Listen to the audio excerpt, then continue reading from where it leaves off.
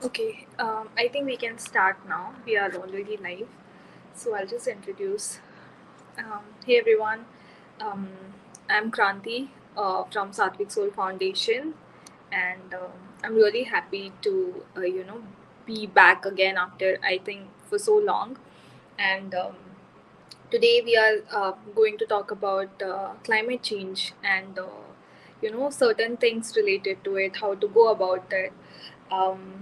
And As you know that from past few months, Satvik Soul Foundation has been working related to climate change in all aspects, and we have done a very good job, all our volunteers and everyone, and taking that step ahead. We are starting up with the live shows, talking to climate change activists, and to know about their experiences and to know more like how we can go about it and what's all related to climate changes that we can do, right? As we know, it's a burning topic all over the country, and how important it is for us to as a generation, and when we think about the coming generations, right? So climate change makes a very it's a very big factor, um, which is a very important topic that we should have knowledge about. It's just not about going and doing something about the climate, but you have to have a knowledge on what to do and what not to do, right? So today I'm gladly introducing Kuziva, who is from South Africa. He's just 18 years old, and he's a climate change activist. And I was just like talking to him like 5 minutes back, and it feels really nice to know that it's just not about going for the climate change, but gaining the knowledge and then implementing it, right? And I think that's what I see in him. And we would love to know more about like how he went through it, and what are the things that we should go for, what are the education that we can take or know more about climate change. So let me introduce Kuziva to all of us, and we are really glad to have you. So Kuziva, would you like to say a few words before we start?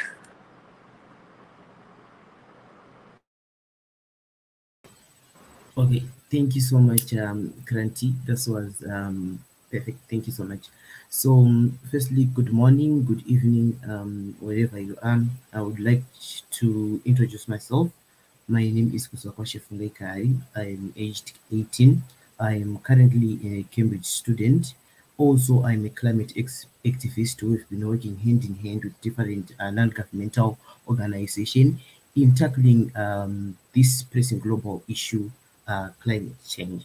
I really want to take this opportunity to appreciate the Scientific Soul Foundation directors and the team members for the opportunity they've given me.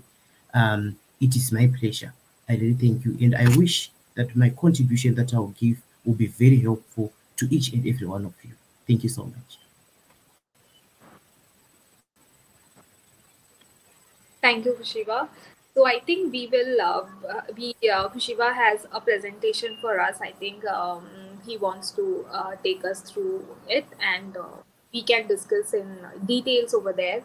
And if there are any questions, we'll surely ask him. So I would like Vikram to start sharing the screen. Vikram, can you please start sharing the screen?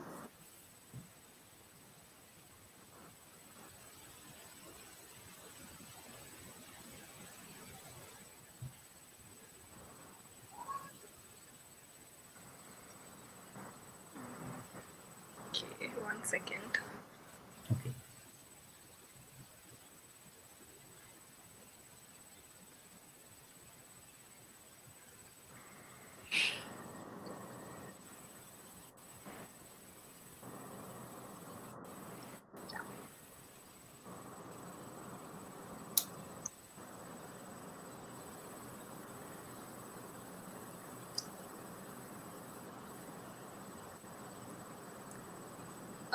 Kushiba, would you like to go ahead with this?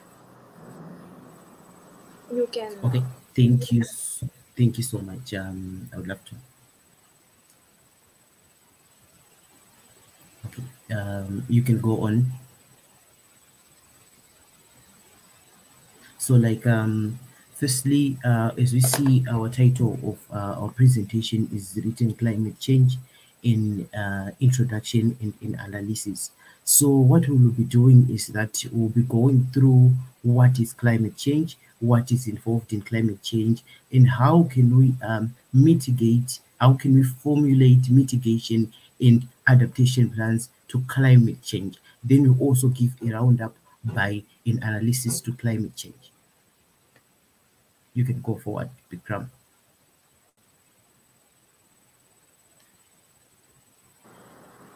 Okay, so like in this session, we want to cover a list of topics that I found very vital in climate change, and I see them as an insight in opening people and in giving people the knowledge on how to go about climate change and how to act when it comes to such a pressing global issue. We've seen that climate change is intensifying in recent years, and it has been a topic that has been trending, be it on social media, be it wherever in nationals, at regional levels, or maybe at global level. So delve deeper into the following topics. You can go ahead. Yeah, next slide. Okay, so these are the following topics that I found very important to note when it comes to climate change.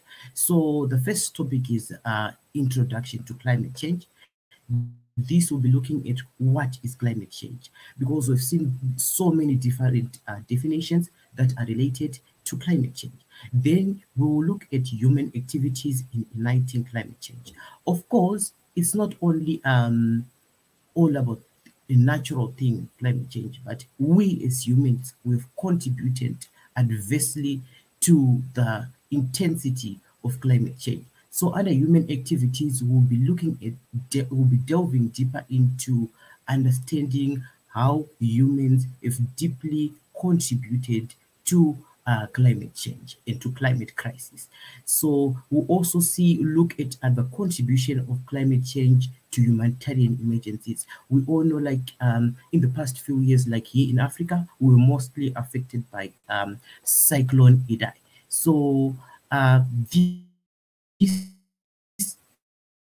is one of the humanitarian emergencies. So it is believed that this emergency So we'll be looking at contribution of climate change to humanitarian emergencies.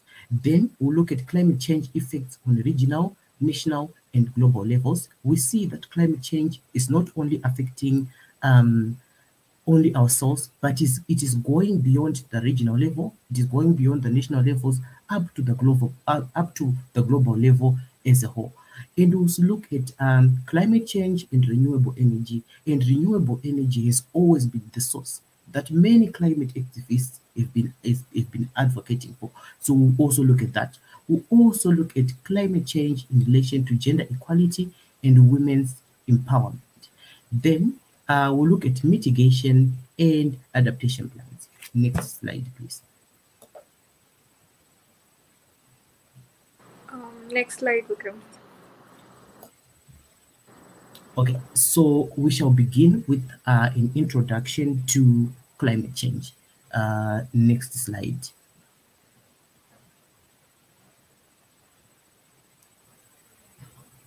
Okay, like okay, let me just cancel this one. Okay, so we see that basically climate change is a topic that has been debated for years, and it has come with so much challenges. It has presented so much adversities. So we climate activists and other scientists and other scholars have been doing so much research in terms of climate change, and they have managed to come out with three constructive definitions. So we'll look at the first definition, what climate change is all about. So we have the first definition here that defines climate change. We have the definition that is written, it is the global phenomenon of climate transformation characterized by the changes in the usual climate of the planet. Right. Then the second one states that it refers to the long-term shifts in temperatures and weather patterns according to the UN, the United Nations. Then we have the third one, which is climate change. Other one, it refers to a change in climate over time, whether due to natural variability or as a result of human activity. But me, I for one, I would like to look at the last definition. So it is being stated that it refers to a change in climate over time, whether due to natural variability or as a result of human activity. So today I want to mostly look at both the natural variability and the human activity. But mostly we've seen that it's all about the human activity. We've seen the contribution of human activity up to a certain stage. So I want you to go to the next slide, please. And before you go to the next slide, I just want to explain the human activity. There are several human activities that have caused climate change. We can see the construction of fossil fuels. We can see the use of the most use the optimum use of industry, the formulation of different chemicals. Can you please go to the next slide?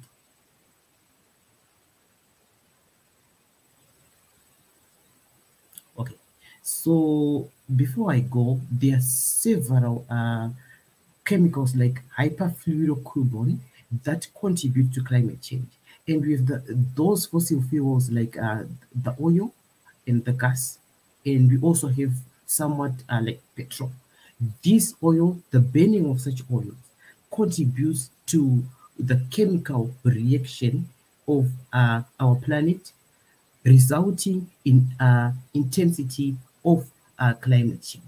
So before we look at that, we want to look at how and how we can act on climate and what is climate justice. So there's this topic that I managed to navigate, which is the difference between climate justice and climate action. So as I said, there's several definitions that we can encounter when dealing with climate change issues. And these key terms need to be understood carefully. They both play a pivotal role in climate change through the exhibition of their interlinked roles and responsibilities. So this definition, the climate justice and the climate action, they are the key definitions that we walk through when dealing with climate change issues. So we go on to climate justice. So climate justice is all about, it only focuses not only on the environmental aspects of climate change, but also on the social and ethical dimension. So this climate justice tends to look at how vulnerable communities, how marginalized communities suffer the intensity of climate change. So in terms of climate justice, we've heard that it does not only look at the environmental aspect, which might be the intensity of temperatures, but it looks at the social and ethical dimension. It goes on uh, to state that climate change contributes to social issues. It also jeopardizes ethics of us as humans. So in that regard, climate justice is all telling us about the fairness or the fair distribution of burdens and benefits that are related to climate change. Then we also go on to climate action, which us as advocates, us as activists, and us as people, we are tending to advocate for. This climate action is covering our advocacy. It is covering how we are acting on climate change. How are we acting early or are we acting late on climate change? So it refers to our efforts. It refers to the mitigation plans that we are coming up with. It refers to other adaptations plans that we are coming up with. So as we see, it is stated that it refers to the efforts and initiatives taken to mitigate and to adapt to the impacts of climate change. We all know that we all have been involved in grassroots initiatives, we've been involved in national initiatives, we've been involved in international initiatives. So this climate action, it's our efforts that we as activists, that we as advocates and other different people are playing. We are playing a key role. And these roles are the actions that we are putting in to reduce the intensity of climate change. You can go to the next slide.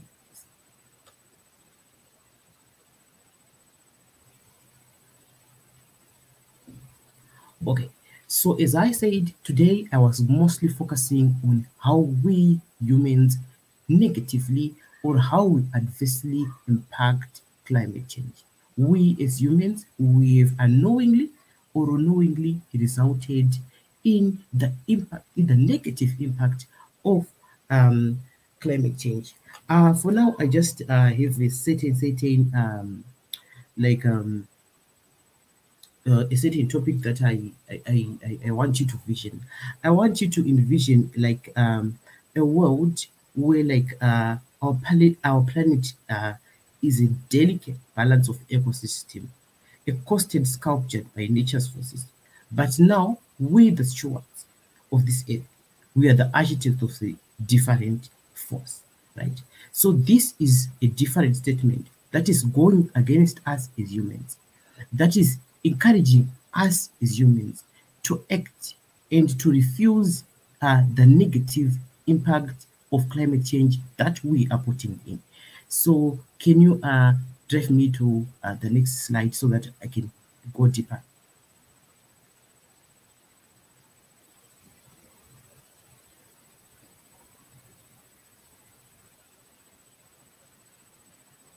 Okay, so like I find out, I've researched so many articles, and most sources that I've researched and most documentations in different sources have pointed us as humans as the sole contributors of climate change.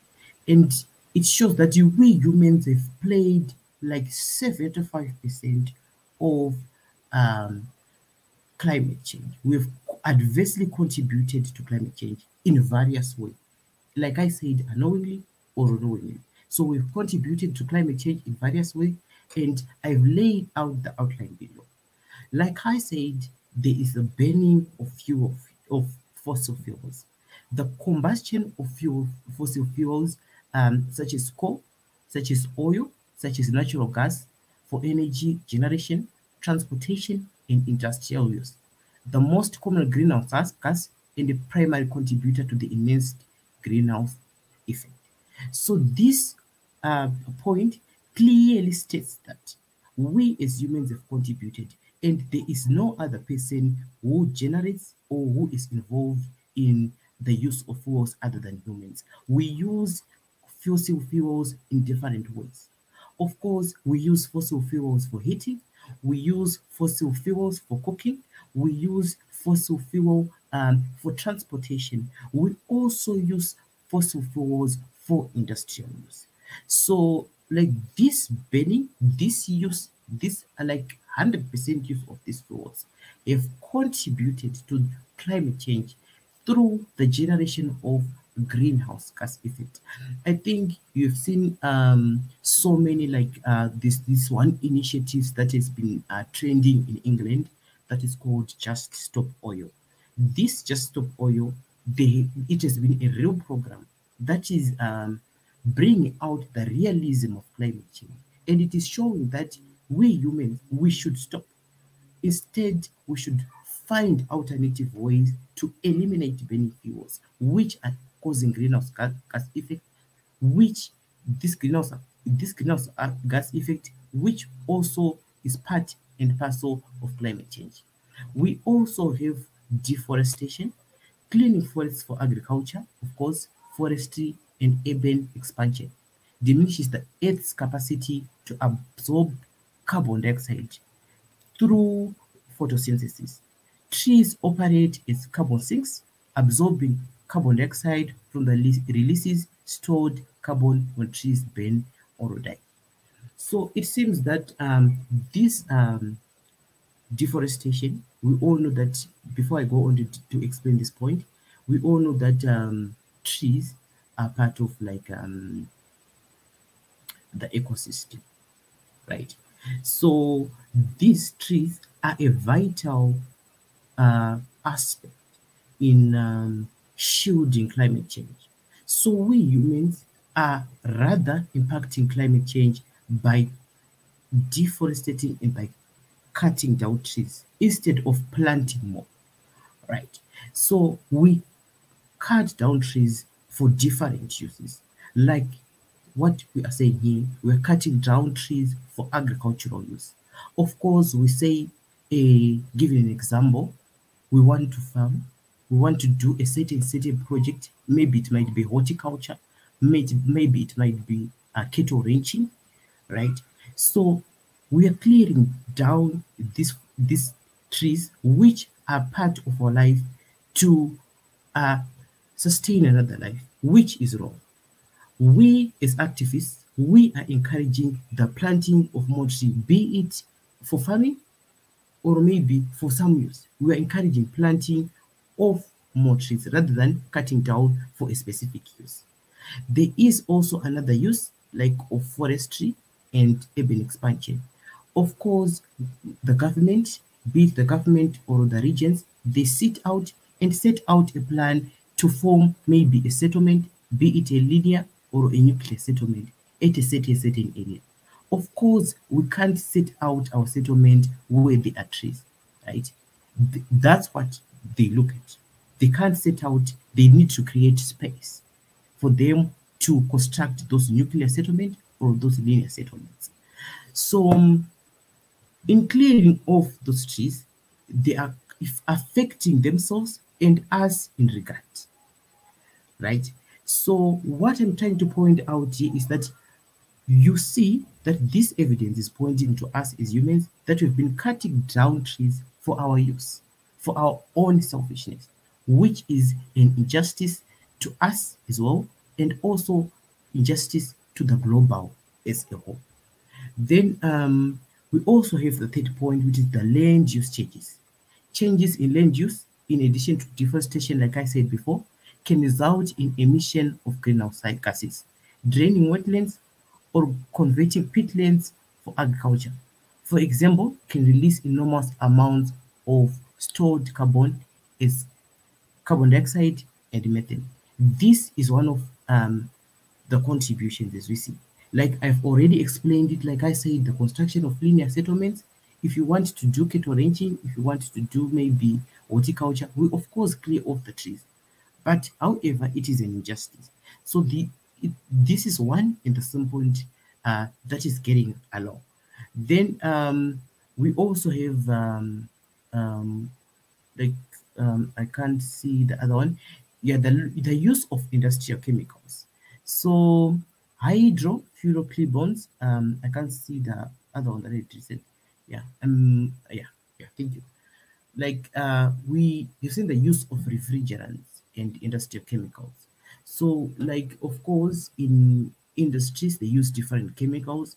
They are involved in manipulation maybe of some chemicals to form another, but this is contributing adversely to climate change as we see.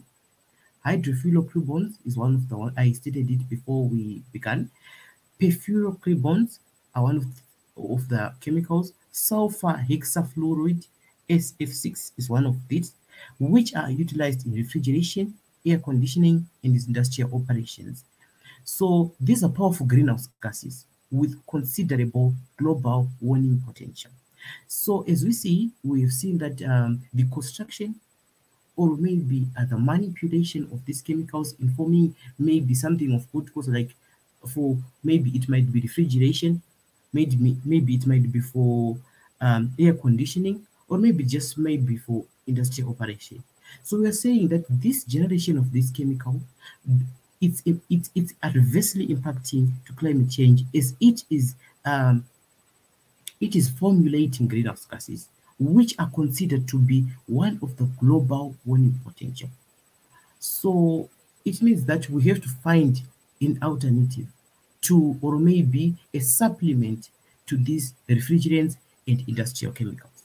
We also have agricultural practices. I think I've stated this on deforestation in later stages, but I'll just go on to explain it. Land use, like agriculture practices like particularly livestock husbandry emit considerable volumes of methane as a result of animal digestion and waste management. So nitrous oxide is also released when synthetic fertilizers are used in agriculture. So of course we have certain plans to sustain ourselves. We also sustain ourselves um, through agriculture. We sustain our lives through farming sometimes.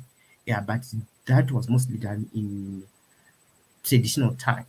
But right now, is in our times, yeah, it's still one of the essentials. Agriculture is one of the essential part of life. But still, it is one of the things that is contributing adversely to climate change. As we see that we've been the rearing of different animals, be it cattle, be it hen, be it sheep, different types of livestock that we keep. It is said and considered to be producing volumes of methane. Be these volumes of methane, before I go on, is maybe comes out and is generated through the animal digestion and waste management, right? So maybe we might like pile the waste of livestock in different ways. Maybe we might use it for as fertilizers. But as we see that maybe this natural and like these synthetic fertilizers are also contributing to climate change. So they are generating methane. They're also generating nitrous oxide, which is one of the chemicals that are negatively impacting climate change and that are resulting climate change. So as I went through these points, I think you also that we as humans we are playing a part in different ways. Of course, farming is not done by no one other than a human. Of course, the use or the construction or the production of chemicals is done nonetheless than humans. And deforestation is also a human activity.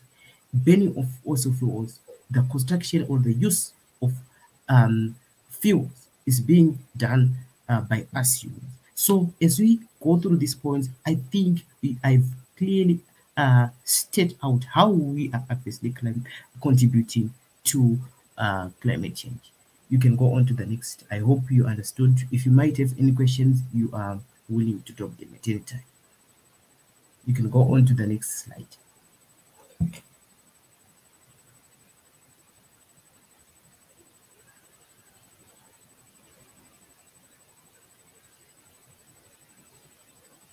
Okay, so like we said previously, we said that we humans are a hand in climate change, and like 75% of the times we've contributed to climate change.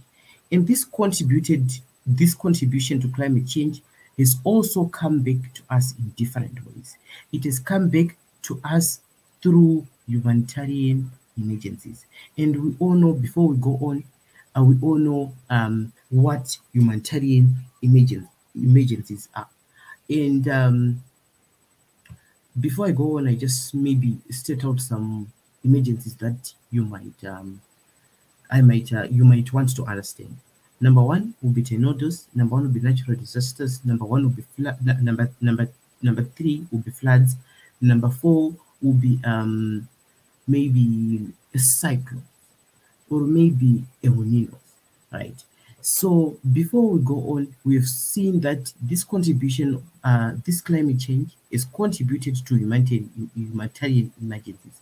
And humanitarian emergencies are the desperation of people, are the vulnerabilities of people they have encountered through maybe weather events and through maybe natural disasters, right?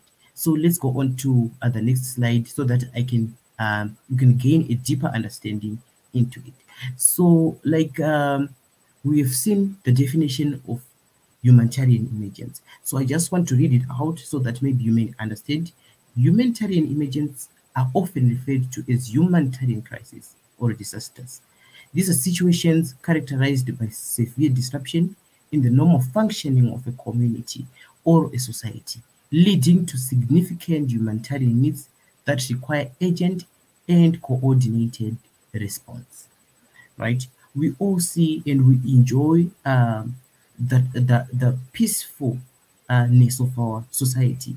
We enjoy the normal living of our community without any distraction, without we as humans leading our normal lives, going about our business. But as soon as these humanitarian emergencies strike us, like maybe disasters or weather events strike us, we are deprived of our livelihoods. We are deprived of our normal living. So I want to go on through the humanitarian emergencies that I know of. The first one that I've stated out was the extreme weather event. Climate change increases the frequency and intensity of extreme weather events such as hurricanes, typhoons, drought, floods, and heat waves. We also have food and water scarcity.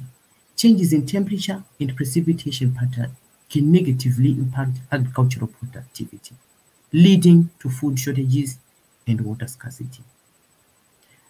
Number three, displacement and migration. Climate change-induced disasters such as hurricanes and droughts can force people to leave their homes in search of safety and better living conditions. Then the third one is loss of livelihoods. Like climate change impacts sectors such as agriculture, fisheries, tourism, which are vital sources of income for many communities. So, like, I want to give an example. I want you to just imagine maybe in a certain community, you enjoy your living, your normal living without any distraction. You go about your business, you go to work, you come back, you have food, you find time to go out, you find time to go maybe to tourist attraction places. Maybe sometimes you go to work, maybe sometimes you have life with your family. But when humanitarian emergencies strike us, we are deprived of all the social living that we have been doing all along. Number one, this will be food and water scarcity. We all survive on food and water, and food and water are part of our basic needs. So basically, we're being told that if temperature intensified at some point due to climate change, we are deprived of food and water as our basic needs. So we are deprived of in what sense? Let me answer that. We are deprived when drought occurs. Drought is always a disaster also, right? If drought strikes our community, we no longer have access to food and water. And it's now different to navigate our agricultural practices. It becomes different. And as we see food starts maybe to lessen for us, maybe the amount of food that maybe we get from agricultural produces, it lessens because sometimes agriculture depends on weather as well. It depends on maybe much amount of rain. Let's say in the production of rice there in India, if it becomes like um, if it comes to drought, we are unable to produce rice. We are unable to go about rice production. We are unable to go about planting rice or whatever, maybe nurturing those plants that maybe we might want to harvest or something like that, right? So we are affected. And rice is part of food, of course.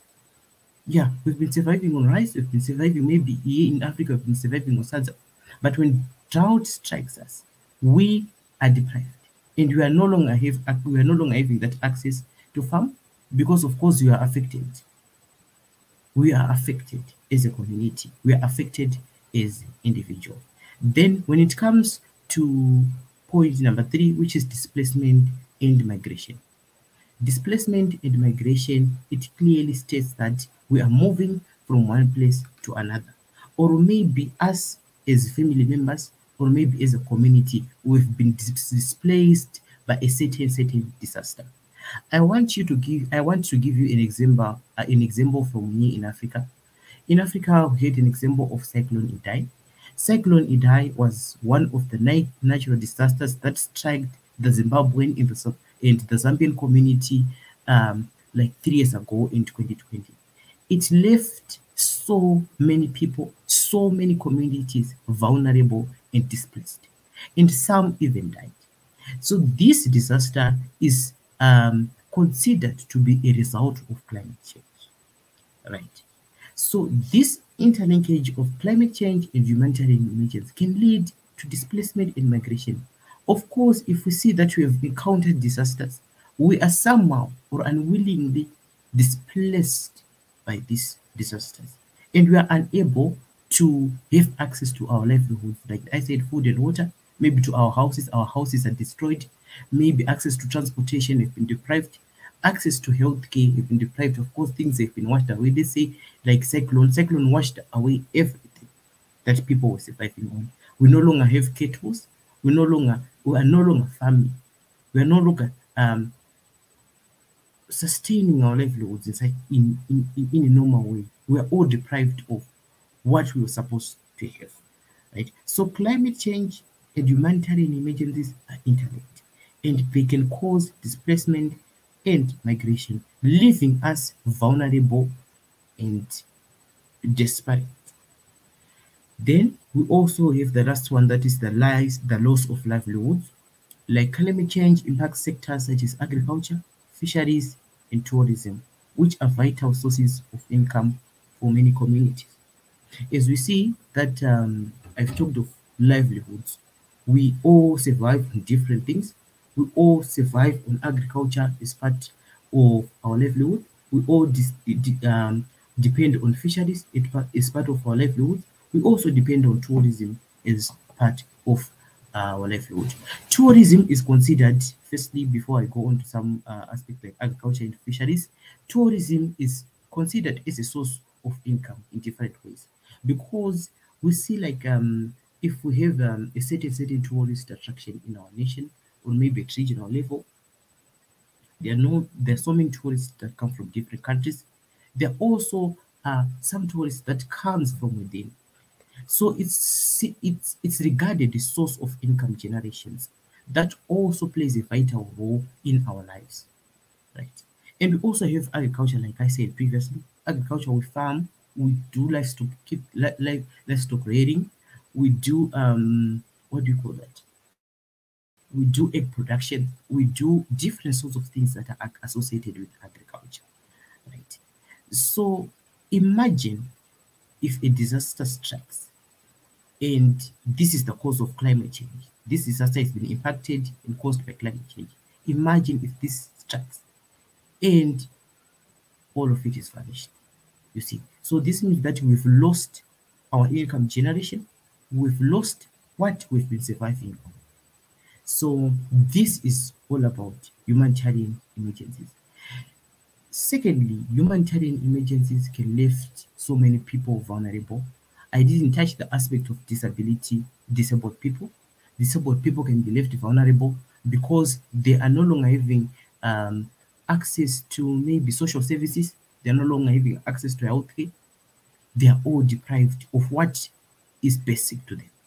So humanitarian emergency can cause these things that I've listed down: extreme weather event, food and water scarcity, displacement and migration, and loss of livelihoods, leaving us as humans um, vulnerable and desperate.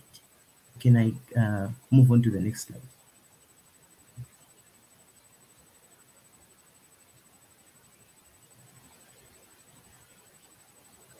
Okay, so I think I've described climate change in maybe different settings.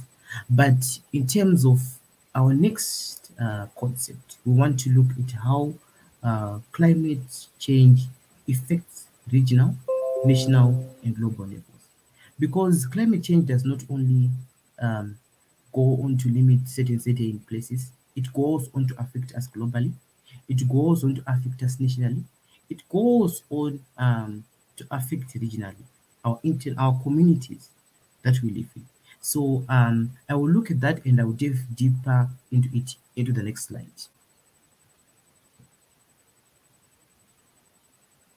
Uh, yeah. Okay. So regionally, climate change disrupts ecosystem and intensifies extreme weather events. Then nationally, it impacts water, food, and health. Internationally, it raises sea levels and sparks tension. So basically, we want to first look at regional levels. Of course, like I said previously, we say that we as humans are sustained by tourism, we are sustained by agriculture, we are also sustained by different aspects that um, I haven't listed. It's part of our social services. So of course, climate change economically impacts us because we no longer have that sources of generation.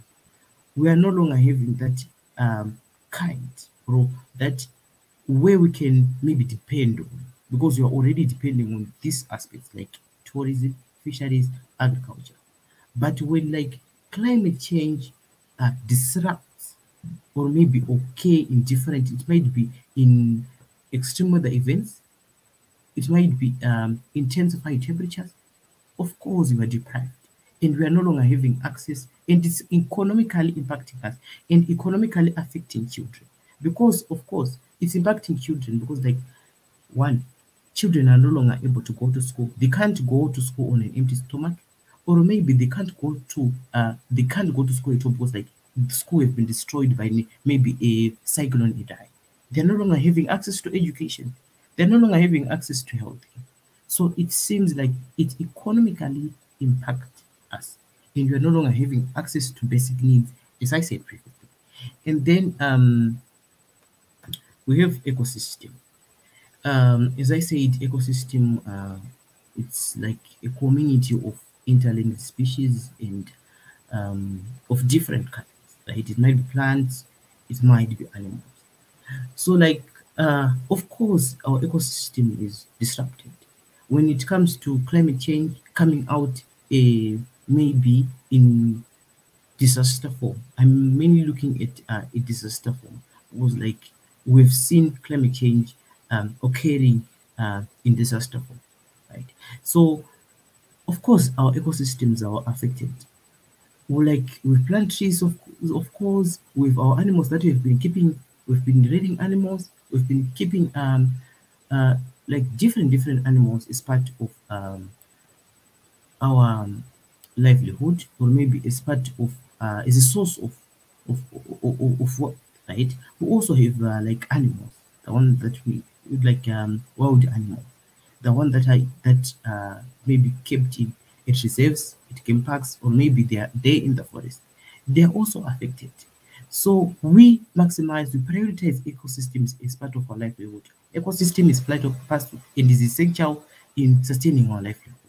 So if it's affected at regional level, it may be in a community, certain community, like Mutare in Zimbabwe has been affected by Cyclone Idai.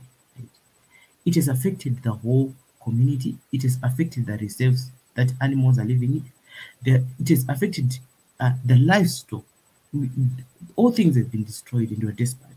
You see, so climate change coming in, natural disasters can affect our ecosystem. Like I say, it can destroy everything that we've been basing on, including those animals, including those ecosystems, because we all depend on ecosystem as our source. Then we have water resources. Like in terms of water resources, we all have been having like dams, and dams have been playing a crucial role in the generation of electricity. Like here in Africa, we have one of the largest dams that is most considered to be a generator of electricity, the Kariba dam, right? But if those water sources comes to be distracted in some sort of way, maybe by humanitarian emergencies, maybe like by one of the humanitarian emergencies would be maybe a typhoon, a tornado, or maybe um, an earthquake. You see, so like I'm just setting out, telling you how water resources can be. Of course, if a disaster comes in such an intensifying manner at the last level, it can destroy the dam. And there's no longer like this effect to our water resources. We're no longer able to get access to water. Of course, this dam has been doing water generation, it has been doing electrical generation, and we are no longer going to access that. So this is how climate change is impacting people at regional levels, because communities depend on dams like Kariba, they depend on that water um, for their normal living. So if that disaster comes to strike, or maybe if climate change comes to distract that dam in weather events or in some sort of disaster, everything is deprived at community level, and we are no longer able to get access to water resources. We are no longer getting access to that heating. Then I'm now going on to national level, where we've seen economical losses and food security, migration and displacement, and infrastructure vulnerability. Of course, this is part of the nation economy, it's part of us, it's part of how we live. Food is one of our basic things, right? So with migration also, we've been like settled in our country. So we've been citizens of a certain countries, we are settled, and we do not have any disturbance. We are living in peace in our own countries. We have infrastructure where we've been running our day-to-day business, where we've maybe been doing industrial some processes, we've been doing maybe whatever that we do in infrastructure, whatever that we use infrastructures, like we use them for our day-to-day business. Like I said, it might be maybe for shopping, it might be maybe for our work, it might be maybe the industries also. So like I want to look at economic losses. We've already lost the economy when it comes to climate change. If climate change comes to affect a nation as a whole, it's sort of like something that is intense and that can affect the whole system economically, like the finances. We've been generating finances from revenues, from taxes, from whatever that we've been doing. Like we as taxpayers, we've been paying taxes to the government, right? But when it comes to if climate change comes to affect us in different ways, like I previously said, maybe it might be humanitarian emergencies. If it comes to affect that, it has also affected our economy. Secondly, it has affected our economy because like the economy has to give out to find or maybe to seek um, maybe finances to control or maybe to find initiatives that maybe would sustain or maybe would prevent the climate to prevent climate change from negatively impacting the nation, you see. So it has to involve like maybe the government has to pay out some funds, they have to seek maybe alternatives to maybe conduct or maybe to mitigate climate change, you see. We also have food security. Like I said, the thing about food security is also ringing and ringing and ringing. We've been sustaining ourselves on agriculture, of course, in different ways. Everything, the food that we eat, they go to the industries as raw materials, they're processed, there are outputs that are sold out in shops, right? It's part of the food. It's part of something that is sustaining the economy. It's part of something that is sustained the citizens of a certain nation like South Africa. But when it comes to humanitarian emergencies, it also affects the agricultural aspect. The agricultural aspect, which produces food for the nation, which offers like 99%. So we see that we as a nation suffer loss. We suffer food insecurities. We are unable to offer to the communities, of course, because we've been depending on agriculture. Yes, like I said, it has been done traditionally, but still today, agriculture lives on and it has been sustaining all of us. Then we also have migration and displacement. Migration and displacement is one of the things that climate change has contributed at national level. Of course, if climate change struck, we are all now looking for maybe greener pastures. We are not now looking for a better place to stay, right? So basically, there's some displacement that was done. We are all known for living in a certain community. We are united as a nation. We are united as citizens. But when climate change comes to strike, it's we are unable. We are unable to live in harmony. We are unable to live in unity. We are displaced, and migration. We are migrating to different countries. Sometimes we might tend to be refugees or maybe asylum seekers, which is also something that is more of a challenge, right? Then infrastructure vulnerability. We've always been depending on infrastructure as part of our day-to-day living. We've been running industrial processes. We've been going to work. We've been going to schools. We've been accessing healthcare services. We've been going about our business under infrastructures, through infrastructures, right? We are using buildings. We are using buildings as part of our shopping malls. We are using buildings as part of our clinics and hospitals. We are using buildings as part of our schools. So these affect these humans. It affects us because if it comes in a humanitarian emergency context, of course, you are left vulnerable. Buildings are distracted, schools are destroyed. We're no longer having access to healthcare. Its hospitals are destroyed. All the access maybe to basic needs like medicines and what. We are no longer able to get them because we were able to get them through the hospitals, through clinics. But if they are destroyed, where can we get them? Then we take a look at international level with disparities. Of course, at international levels, we've seen like the United Nations, they've been coming about with different initiatives to tackle climate change, but they've since been reporting disparities at certain level.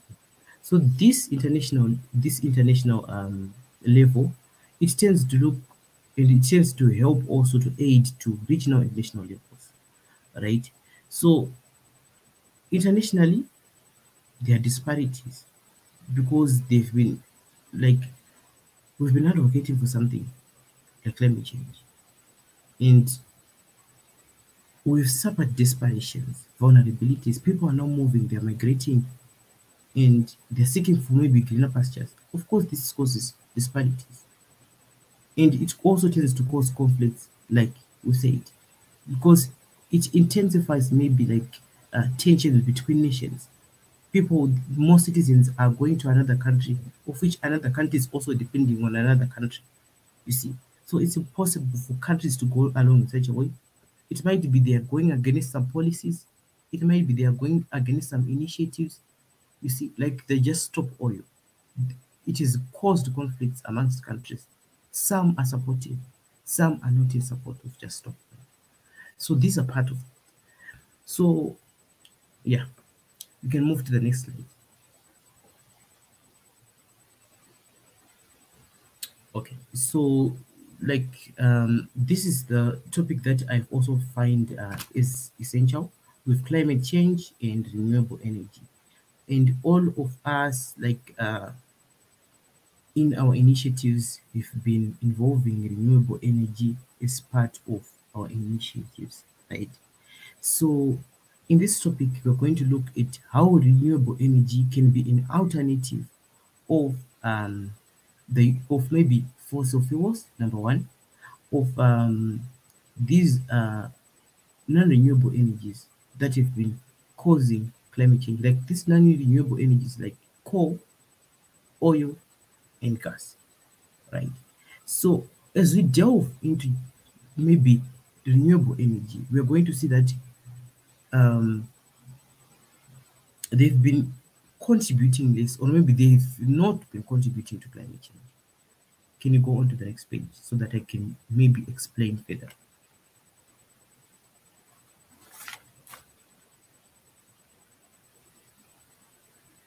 So the impacts of climate change vary widely, affecting regions and nations, like we said. But renewable energy It's been suggested at regional, national, and global level, right?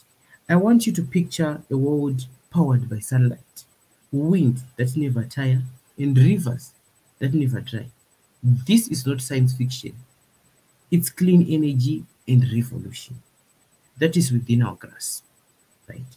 So one of the solutions that we can use to combat climate change is renewable energy.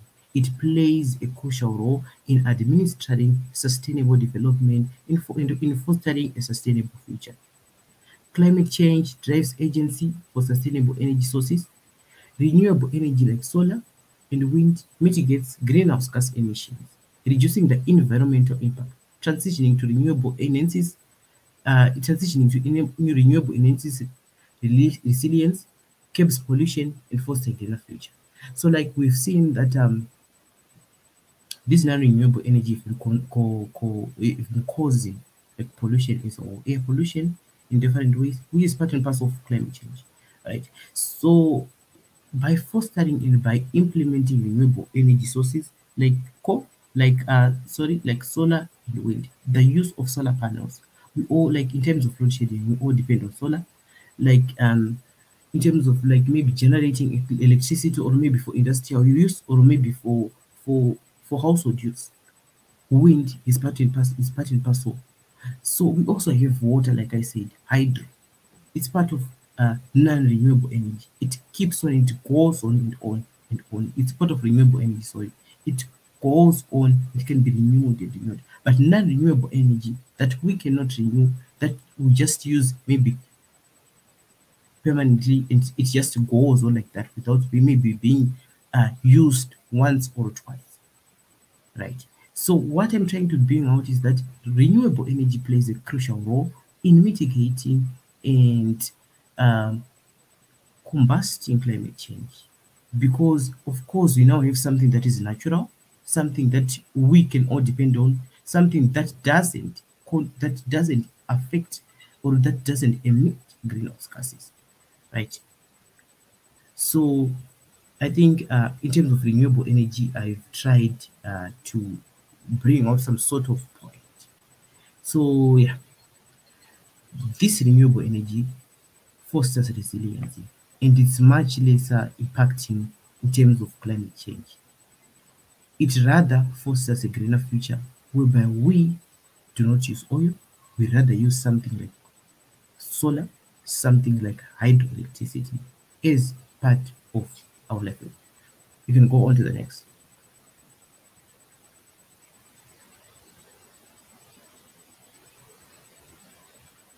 So yes, I think we've reached to the end of this topic, the mitigation and adaptation plans of climate change. There are so many plans that have been laid out by the United Nations, by grassroots, by maybe nations, by maybe regional communities, right? So we're going to look at how we can mitigate and how can we can formulate plan to tackle climate change. So this mitigation and adaptation plans for climate change can play a crucial role in advancing sustainable future and fostering a greener future at regional, national, grassroots, or international levels. So we shall delve deeper into mitigation and adaptation plans for climate change. Then, yeah, we can go on to the next slide.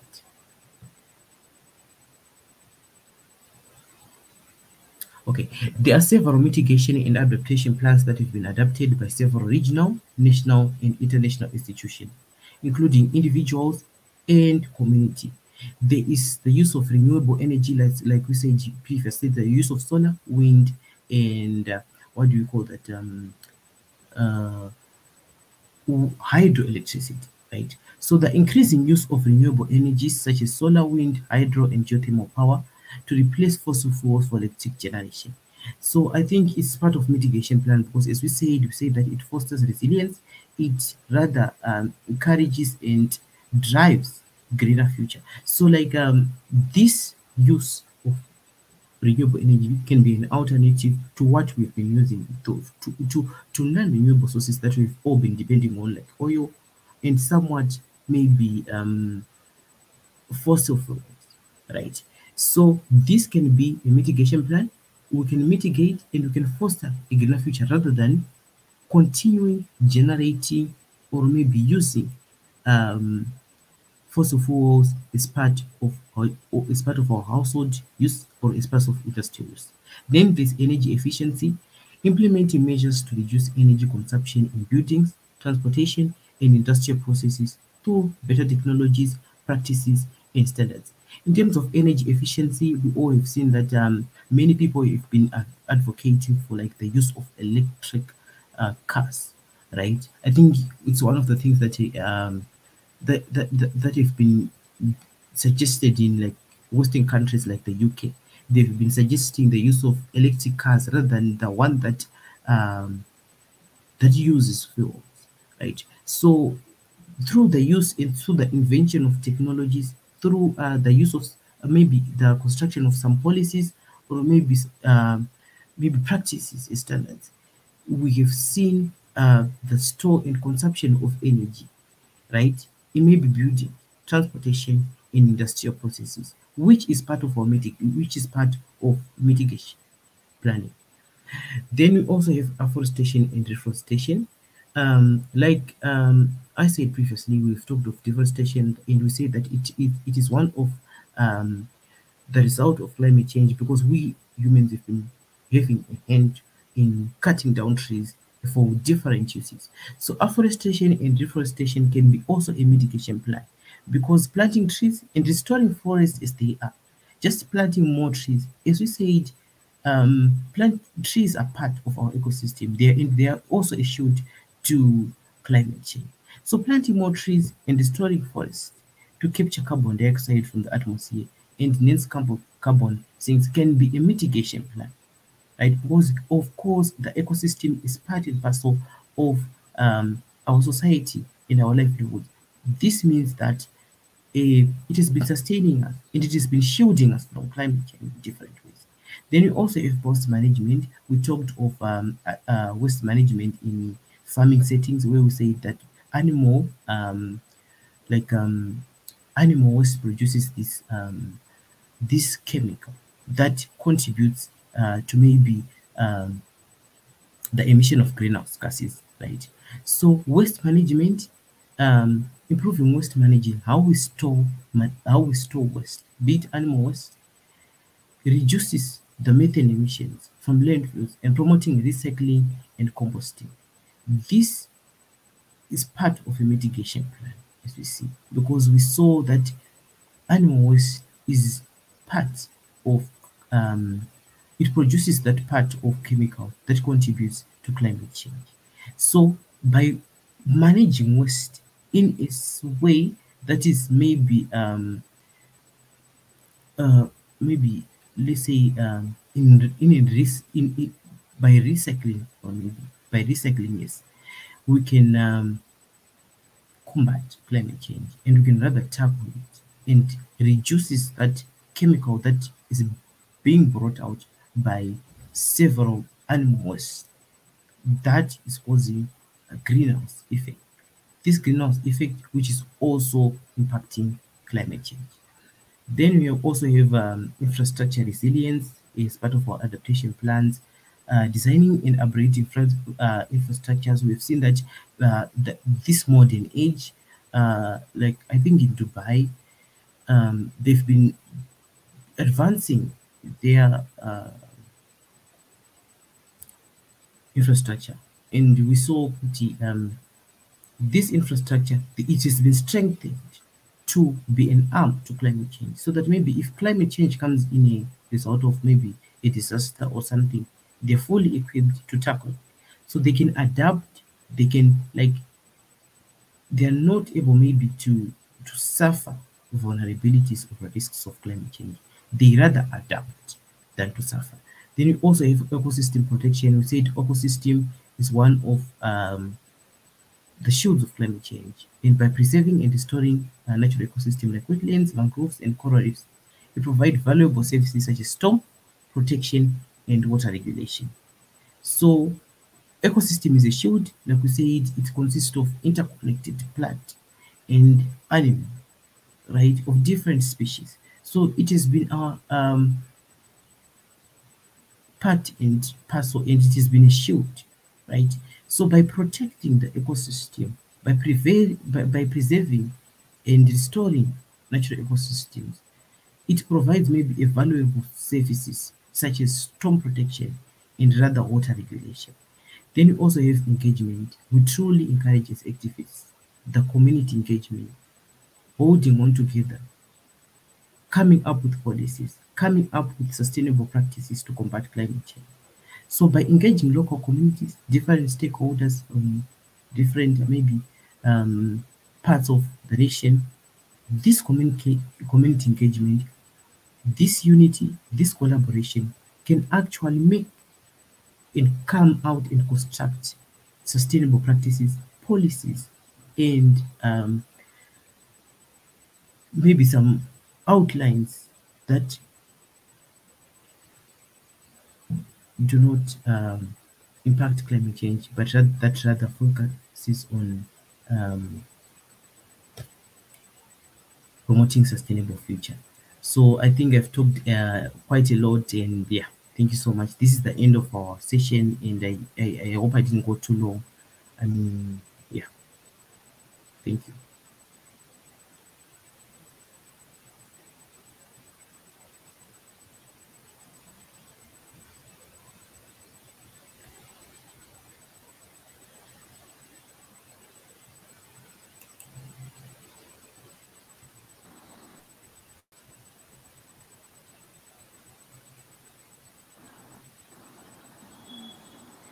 Hey Kushiba, Yes, Kanti, how are you?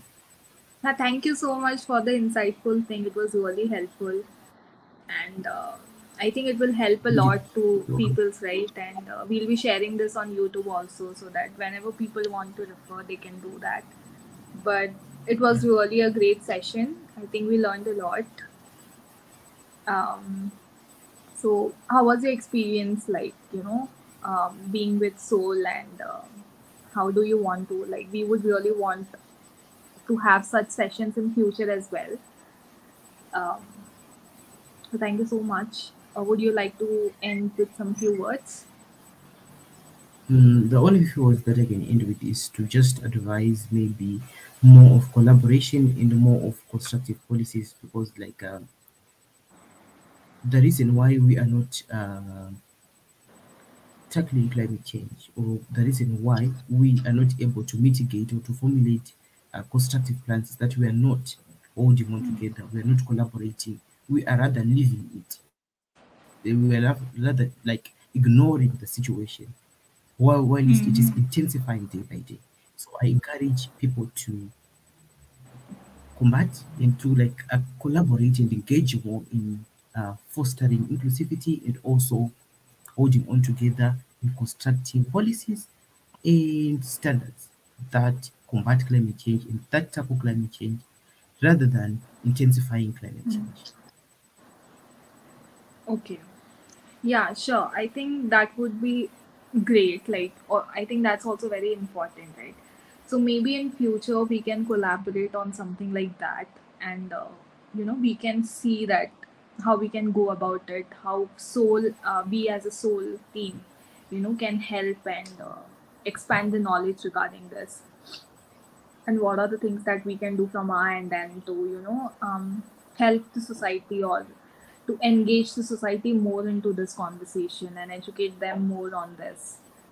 So I think, Exactly. yeah, um, we'll be in contact for sure. And so thank you so much for such a nice session, and Okay, you're welcome. have a nice day ahead. See you next time. Okay, Bye bye. Thank you okay, everyone next for time. Good. joining the Thank you live. so Yeah, much. bye. Okay, sure.